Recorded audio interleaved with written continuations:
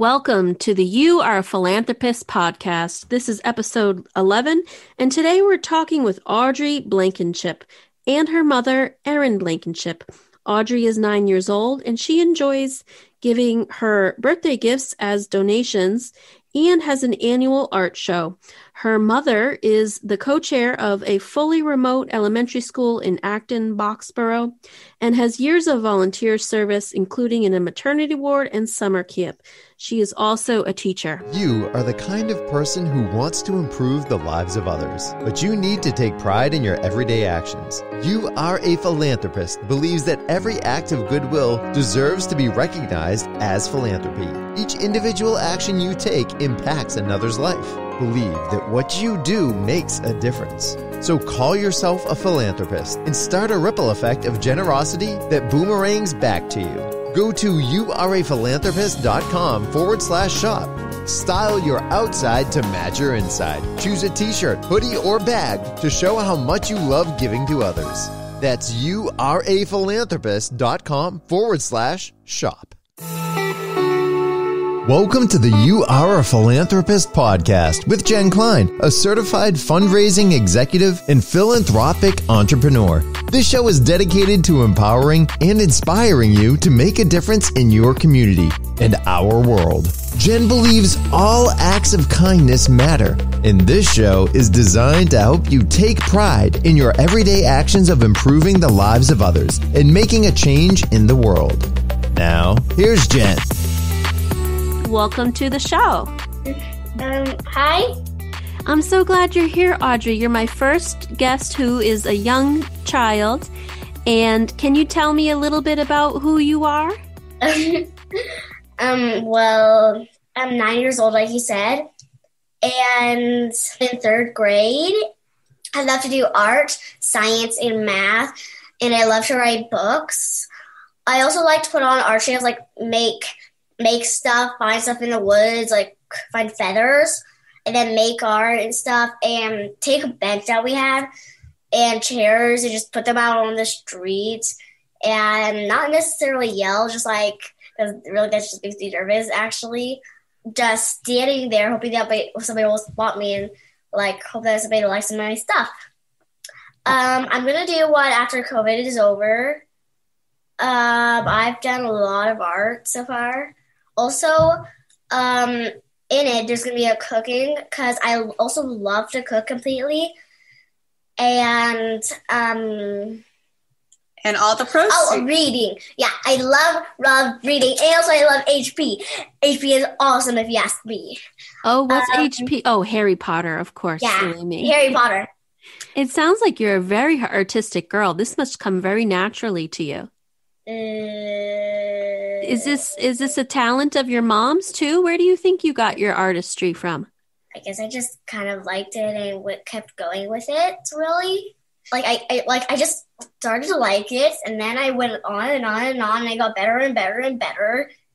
And then, because I liked it, I just kept doing it, and the more you do it, the better you get, really. So it's just kind of good at it now because I like it so much, you know? Excellent. How many years have you been doing your art show? 2, I think. I've only done it twice. And so you weren't able to do it this year because of COVID, is that right? Though next time we do it, this will be my second, you know. And what types of things do you make? Well, so often drawings. I'm making a kitchen.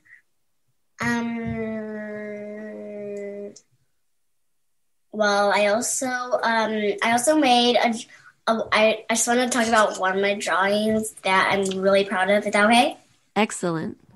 Well, so basically, it's just a drawing of a dress. Though, even though it's just a drawing of a red dress, it's really cool because I ripped up red paper and glued it to it so the dress would be fluffy. It's really cool. Excellent. And so, where does the money that you raise from your charity go to? Usually some of the world's biggest disasters, like tornadoes, floods, stuff like that. Wow. So you really send it to some of the neediest people in the world who really need help. I just feel like that's some of the most important stuff because it's the world's biggest disasters. I mean, it doesn't have the weird name for that for nothing, does it? Yes. And do you ever think about how lucky of a little girl you are to be in your nice, safe home and with wonderful parents and a safe house? Actually, it's not too safe because of COVID. Yeah. That's changed, hasn't it? That's been a scary year. And I know you have been learning remotely this year. Are you going to go back to school next year? Yes, though I'm not going to go to remote, to hybrid this year because we'd like to stay remote for as long as we can, basically. I love remote. You do. I'm happy to hear that. You like your teacher? I'm just Mom Minnie, and she's awesome. Excellent. I'm so happy to hear that. So tell me also, your mother told me that you give the birthday presents you receive to charities as well. Yeah, I think so. Well, what she usually does is she says, if you feel the need to give me a gift, instead of a gift, could you please donate to, and we list 2 charities. Because again, we don't want to assume that somebody's going to give us a gift. So we're not saying give us a gift. We're saying if you feel the need, because we feel like people just give a gift because they're supposed to, and giving should be an option. It shouldn't be required. So we do research. We pick 2 charities that she's interested in to make it easier. And we put those links and say, if you feel the desire. So that's what she has done for most of her birthdays since she was about 4. We had a special experience that made her decide that she finally realized, I think she was 4, almost 4, that some people don't get stuff. And that kind of changed her life. Yeah. So you've been donating a charity for half of your life at least, haven't you? I'm 9 and I since I was 4, so I guess maybe like 1 year more than half of my life. That's awesome. Because that would be 5 years ago about. That's right. And so tell me, what is the type of reactions that you get when people buy your artwork? Really, it makes me happy that somebody's buying it, because then that money is going to go to the charities. But it makes me curious and sad because it makes me wonder, what if they're just doing it because I'm a child? What if they're not doing it because they actually like it? Yes. What if somebody bought it and they just crumbled it up and put it in their bag? Oh. Which especially made me think they probably just don't like it. They probably are just buying it so they'd make me happy. Oh, so they didn't realize how important it was that they were buying it, that they realized how beautiful your artwork is, as well as the fact that it's going to a charity. But some people have come along and they've offered her more money than she asked for because they knew it was going to a charity. That's beautiful. Like, for example, the Alex, which is just a family friend, one time it was a hawk feather, and it was only supposed to be about 5, and they gave us like 12. Oh, nice. And every dollar matters. That's something I've been saying on this show, is that anybody can make a difference. And that's why at 9 years old, I'm very proud of you for someone who's making a difference in the world. And I'm curious how your mother, Erin, if you could please share how this started for Audrey, for your perspective about how she enjoys to be a philanthropist. Well, several years ago, I started a French play group because I felt that I want her to hear the language of French. That's what my second language. And having lived in other countries, I know how it is to not have people around you that understand your culture. So that was sort of a meeting group, and I wanted it to be free because most in Seattle, which is where we're from, most of the conversation groups wouldn't let you bring children. So I created a Francophone play group. And then my friends and I started thinking about how a lot of the adopt a family for Christmas, it kind of gets expensive. So we decided that if we went as a group on a family, we could get a bigger family, if that makes any sense. So there's 5 of us doing it. We agreed we wanted to get a gift for the grandmother, and then we each agreed to take 1 child. But we wanted to make sure all 4 little boys got equal gifts. It would, as you know, as a mother, it wouldn't be fair to give 1 kid more. One of my friends said, "Oh, I didn't quite finish my shopping. Can you finish it for me?" And I thought, I have 2 kids. It's near Christmas. So I had to bring a toddler and barely more than a toddler into basically near Christmas into a TJ Maxx to buy a gift. And Audrey saw this train set and she said, "Mom, we have to buy this train set." And I said, "Well, we want to spend X amount of money because we want all the gifts to be equal. How would you feel if your sister got a really big gift and you only got a little one?" And she said, "But I know they're going to want this, Mommy, and they could share it." And I said, "Well, let's get the truck because this truck will equal, and then all the boys will equal." And she said, "But Mommy, they need this." And I said, "Well, do you want to give one of your Christmas presents to buy this for them?" And she said, "Oh, I know I'm going to get plenty of gifts, and I think that they're going to like this. So yes, Mommy, I'm going to give up one of my gifts because I have stuff, and I'm concerned that these boys aren't going to have much." So she had just turned 3 or just turned 4, and I thought it'd be a nightmare to go into a shopping store. And she said, "I think they need this. I think it makes a difference. Yes, I'll give up a gift." That's and amazing. That was really where it started. Like I said, we're not flashy about it, but I always wanted them to be aware of what we do and why we do it. When she was little. I barely remember it, by the way. But when she was little, instead of sitting there saying we didn't necessarily give, I'd say, "People like to look at you. You're a cute little girl. Nobody can touch you, but a smile costs you nothing, and it might make a difference. Maybe a lonely elderly person, maybe a wave at somebody else. It could make a difference. It could brighten somebody's day." And that was kind of what I told the kids. Always feel safe and comfortable. But why not smile? If somebody says hi to you, it doesn't hurt, and it could make all the difference to somebody else. So that was kind of where it started. Kindness counts. Even the littlest thing can matter. That's so cool because our last guest, Paul Ott, was saying in his episode, he's a 70-year-old man, and he also talks about the importance of smiling. And he started at a very young age too. And he's met so many friends from different walks of life because he just starts a conversation with anybody and everybody. Sounds like us. That's beautiful. And so that's another way we can be philanthropists is giving to charity, giving our time, making things for other people, giving a smile.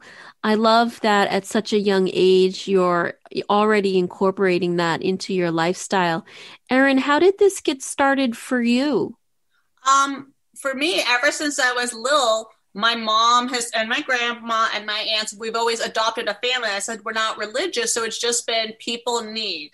Sometimes we'd find those giving trees, sometimes one of my aunts, and we would just say, let's pick a family. Again, we'd always go for a bigger family, usually a single mom or whatever it was, and say, if we all donate, we can, because so many people, I think now a lot of places say it's like you have to give at least $25, and that may not seem like a lot, but it could be. So we said, with enough adults, if we just adopted a family and we all helped out, we could get a bigger family. Because for me, when I was little, I was on a vacation and I saw people, I didn't understand why they're sitting out in the cold. And people kind of explained it to me. I was quite little, but then we started realizing that we may not have a lot, but we have something. And there's, I wish it wasn't just Christmas. I wish people gave year round. But to me, if it reminds you and it does something, you do that. So it's always been, my mom has always just sort of not made a big deal, but she said, let's donate to this or that. And one of the things I always remember, she said, people need the essentials. She said, but what's really important, she says, when I always buy pretty underpants, because that's such a basics that people never think about, but everybody deserves just to have a little nice panty. And this is for kids, like it sounds silly, but that little something that makes you feel proud, that little special secret, something that nobody sees, that little frill that maybe your parents don't have the money to waste, quote unquote, waste on, but that matters to you. So that's sort of where mine started. Again, just always helping out. And then from there, I think it took it to anytime people needed help with something, I'd accidentally volunteer. And that's how I've stumbled into PTSO leadership. And all this has been, but it needs to happen, and that's how she is too, well, they don't, I need help with Cub Scouts because they need help. It has to happen, It's just the giving.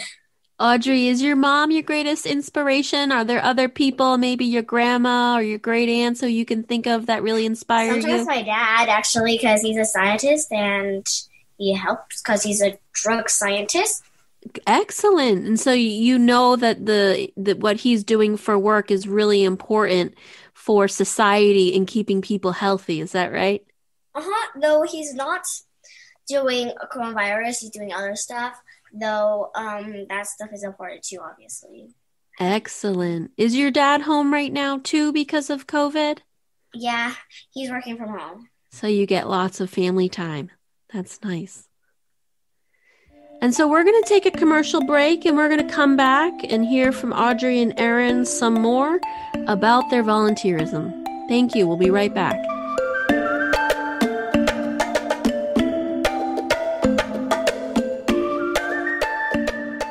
This year, I lost weight through a nutrition program called Arbonne International. Arbonne uses products that are good for your body and eliminate 2,000 toxins. They have nutrition and skincare products to help your body feel the best. More importantly, why I'm talking with you about this today is because they're certified B Corp, which means they put people, planet, and purpose over profit. They donate and created a foundation called the Flourish Foundation that gives to children's mental health programs all over the world. If you'd like to hear more about Arbonne and how it can help you feel your best self and you can feel good about supporting, go to JennKleinPhilia.com. That's JennKleinPhilia.com. Okay, we're back and we're talking to Audrey, who's 9, and her mom, Erin, who has guided her daughter into philanthropy at such a young age. And Audrey, I'd like to hear again from you about what you do to incorporate philanthropy into your life. Is this something that you're always thinking about, or you do it from time to time? I think it's sort of always in your mind. I mean, ever since you're little. Remember when you used to bring gifts to the grocery store? Yeah. Tell me about that. What did you used to bring to the grocery store? Every time at Christmas, I would bring these little reindeer ornaments for Christmas. They're like just Rudolph ornaments that I just thought looked cool. That you liked making. I just like making. Yeah, I actually made them. You made reindeer ornaments. And I would give them to all my friends and people who worked at the grocery store. Like everybody that I saw, basically. Though that kind of started out one time. So, yeah, usually I did all my friends, really. Now, was this a big store or was this a small store? It had about 300 employees. Yeah. Wow. So you were making a lot of reindeer ornaments, weren't you? Yes, she meant to give them to her friends, but then she said, well, it'll be rude to give to this person, not that person. So then she'd give away the one she made for her friends, and then she'd when I have to go home and make more. So it ended up being about 300. Wow, you're a very generous little girl and very kind. And one time somebody cried happy tears. Yeah. Oh, I bet, because it's not every day that children think to be so kind and go out of their way, especially for adults doing hard work. That was very impressive. How old were you when you did that? 4, 3, 2. No, we did it. You were 4. We did it for 4 and 5, and then we moved here. But we sent ornaments. The year we moved to Massachusetts, we still sent some, not 300, but we sent some ornaments back home to our grocery store. That is so nice. And Mom, how did you get that idea? Or maybe it wasn't even your idea. Maybe it was Audrey's idea. It was actually Audrey's idea. We went when we had a grocery store that we would go and visit. Again, it was within walking distance, and I had both my children in the same house. I mean, so we lived in the same house. So when you have a baby, you're like, well, I need to get out of the house. We would just go down the street to the grocery store, and people were, we started making friends that way. And then we felt we had to. Audrey's like, oh, I have to give them a gift. And that's how it started. Well, again, we don't need to buy them something special. Excellent. Actually, I thought it was your idea, Mommy. No, that was you. And I clearly did not know that. Yep, you wanted to make something special for Shane and Frank, and that's how it started. And then the next year, we recruited your little sister to help, Sounds like you are a very humble little girl. She put the Rudolph's nose on the eyeball. Exactly, but it was a handmade original, and it was lovely. I think I remember her doing something like that. Tell me about with the horns on her nose. Doesn't matter, honey. It was a beautiful, creative idea. I don't know. So tell me what your sister does too for charity work. Well, I don't actually remember at the second. I don't really pay attention. One of the big things that her little sister does is she really, really got excited about the Black Lives Matter situation. So she wanted to come with me. We hold signs. Again, we don't call it's just to remind. We don't have to fight anything here in Acton. It's theoretically not too bad. But to say we support you, we see you, and we care about you. She wanted to design her own sign, and she said, "Mommy, can I come with you this week when you go do it?" She wants to come, and she stands out there for an hour with her sign, making sure that she gets the attention, because a 7-year-old little girl with her big, beautiful rainbow sign is going to get attention. And that's what she wants. She wants people to feel loved and safe. That's what she said. I want everybody to know that they matter. So I have to have my little sign. It's so wonderful because I remember very vividly going by a Black Lives Matter protest, and my son, who was 4 at the time, said, "Mommy, what are they doing?" And I said, "They're just telling people that everybody should be loved." And it's a very simple concept. Yeah. I mean, and that's the thing. When we look and we sit there, I feel funny saying, we're holding our signs, because yes, there's racism everywhere, but my friends around the world or around the country, they're actually risking their safety when they're going and holding their signs. It's dangerous. And we're somewhat safe holding our signs. But the first time I went, I actually had a woman drive by, and she said, "Oh, merci, merci," and started crying. And I believe she was probably Haitian. But again, it's not so much because the police, whatever, it's saying, you that are here, I see you. We send our love. Excellent. And when we had some local people in my town get targeted toward racism, and my children sent them videos saying, "We love you, you're good, we care." Oh my gosh. Because I even got a thank you letter. Yeah, because we care. And so again, we don't claim there's no racism. We claim that we are not in danger by holding these signs. So first I thought it was stupid, and then I thought, no, it matters. There's a little boy there. He had a little sign, and his sign says, "Black Lives Matter, my life matters." And it broke my heart, because this little boy wasn't even in kindergarten yet, and he was there with his sign, because we don't think about it. We have the luxury of holding our sign, but for this man and his little boy, it wasn't a luxury. For them, it was. And I think Amelia seeing that there were little kids and that it would affect them made a difference. I mean, for us, we've always had friends that have different skin colors, different languages, different religions.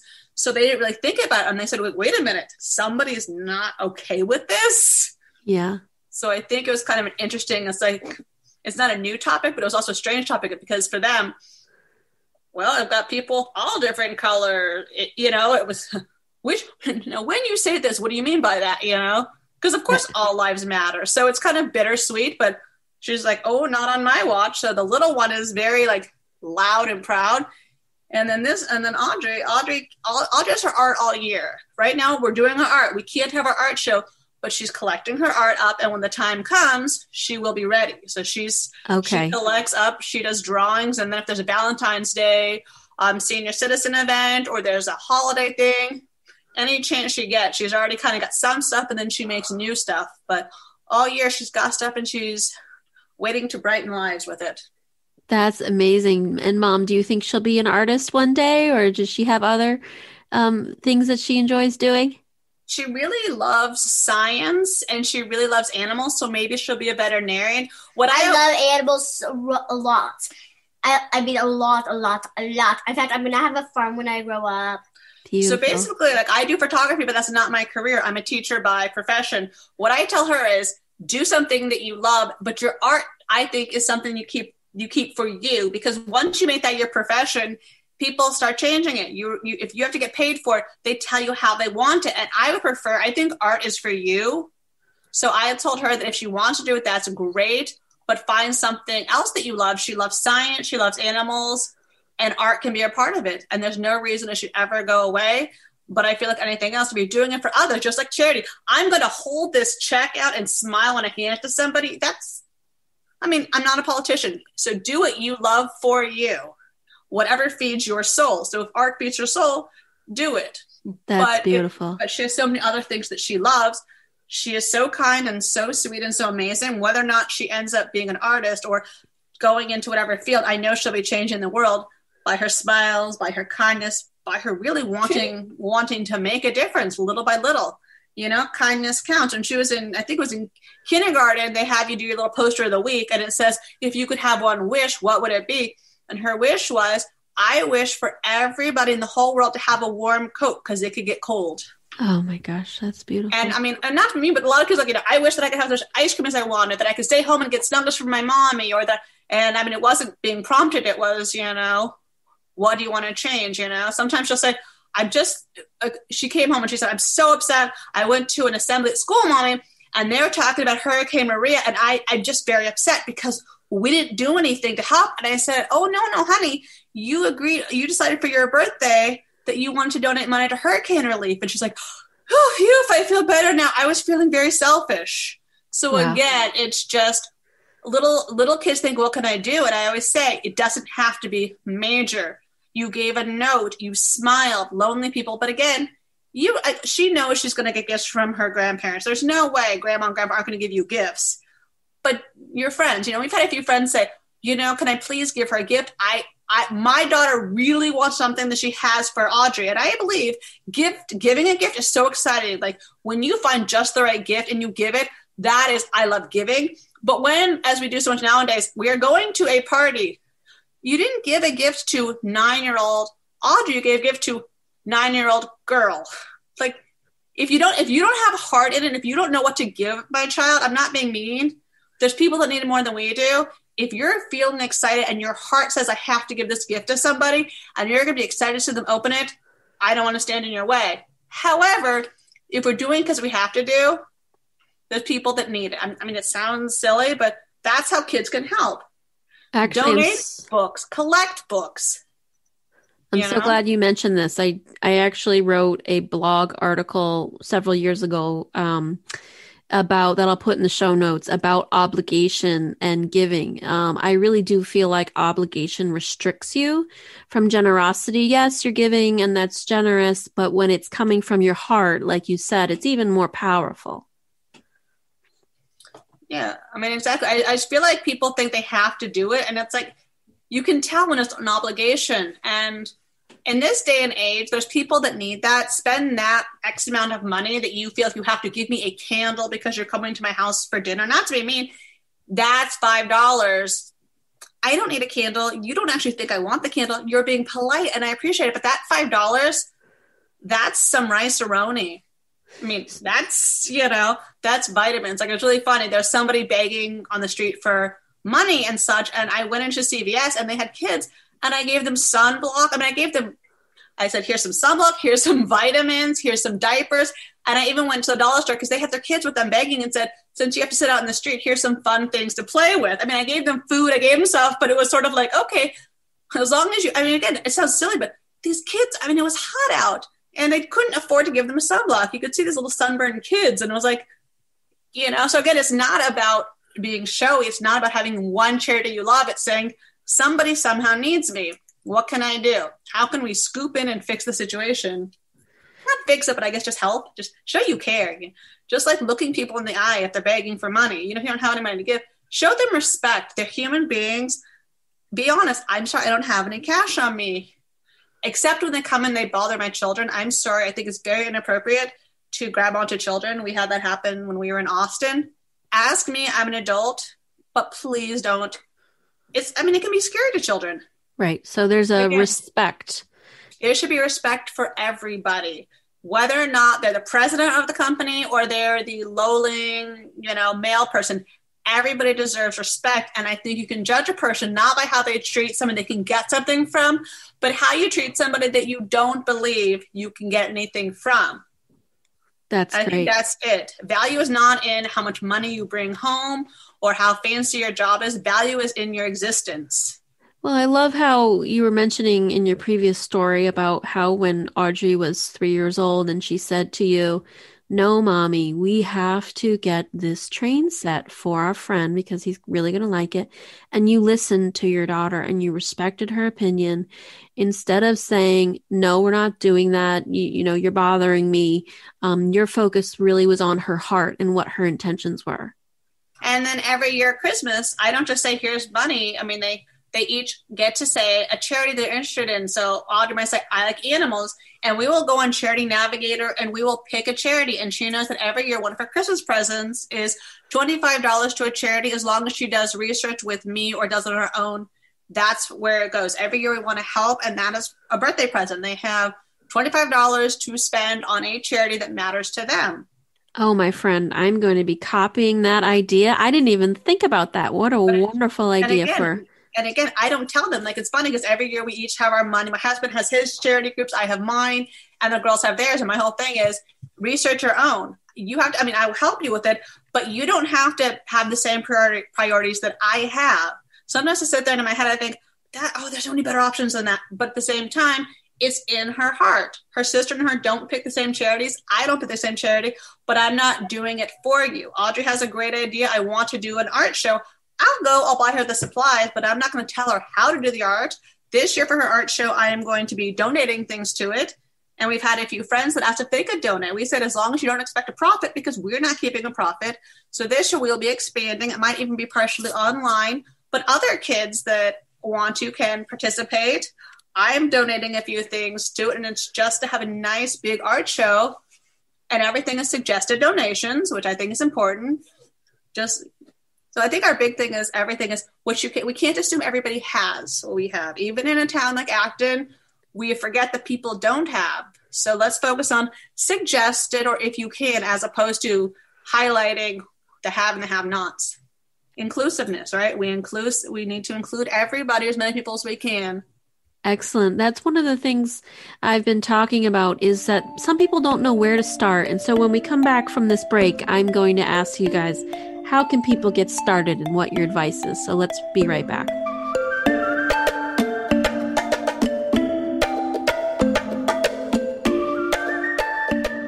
Let's take a break to talk about a company that I'm passionate about, Stella & Dot. Stella & Dot creates personalized jewelry that boosts your love of life. Stella & Dot is committed to sourcing and producing jewelry and accessories in a legal, ethical, and socially responsible way. Beautify your life and buy you or your loved one a beautiful personalized piece of jewelry. Go to JennKleinPhilia.com for more information. That's JennKleinPhilia.com. You are the kind of person who wants to improve the lives of others, but you need to take pride in your everyday actions. You Are a Philanthropist believes that every act of goodwill deserves to be recognized as philanthropy. Each individual action you take impacts another's life. Believe that what you do makes a difference. So call yourself a philanthropist and start a ripple effect of generosity that boomerangs back to you. Go to youareaphilanthropist.com/shop. Style your outside to match your inside. Choose a t-shirt, hoodie, or bag to show how much you love giving to others. That's youareaphilanthropist.com/shop. And we're back, and we're here with Audrey, who's 9, and Erin, her mom, who's helped her be a philanthropist. But I think Erin would agree that her daughter has helped her be a philanthropist too. Without a doubt. Audrey, I'd like to hear what your advice is to people who don't know how to get started with giving. Follow your heart. Follow your heart. Heart tells you that it's the right thing.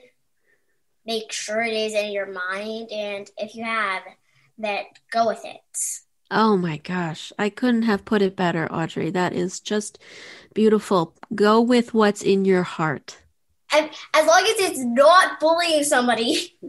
That's true. That's true. Go with the good decisions that your brain comes up with, right? Yeah. Especially if there's really, really, really good. I bet everybody has really good ideas, but for some reason, they can't follow them. Follow them. Great advice. Erin, what would you say for either parents who haven't thought about incorporating philanthropy into their children's lives, or adults who also don't know how to get started? I think as a parent, you just do good. I mean, it sounds silly, but just it's like they say, your children should witness you praising them. Pretend you're not saying it to them, you're saying it near them. Let them see you doing good things. Then they'll start get the idea, you can ask them what interests them. As I said, I started saying, now that we know that there's some problems, what interests you? And I give them money toward that. Again, listen and encourage. But for little ones, an easy thing is when you go to the grocery store, buy things and you make sure your children see. Some people don't have this, so let's donate. I think it sounds silly, but you're modeling it. They may not do it the same way, but make them aware that we have to give. When they were really little, I had the kids make sure that they waved back at people and smiled at people. It sounds creepy and weird, but I was partially raised by my grandparents, and so I was raised around a lot of old people, and they just took joy. They just took joy in it. Last week, we were at Castle Island, and there was a little girl, and I'm assuming she's having trouble with quarantine because she almost knocked over one of my kids just to get close and say hi to the other one because she probably doesn't have kids her age she sees. So it sounds silly, but kindness, just smile.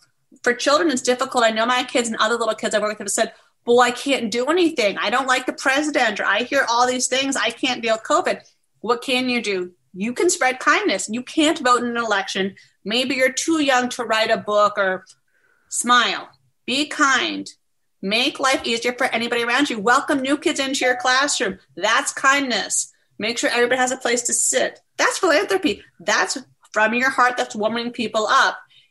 When you can do that, if you're confident enough, great. If not, there's the charity bins. That's where you can start.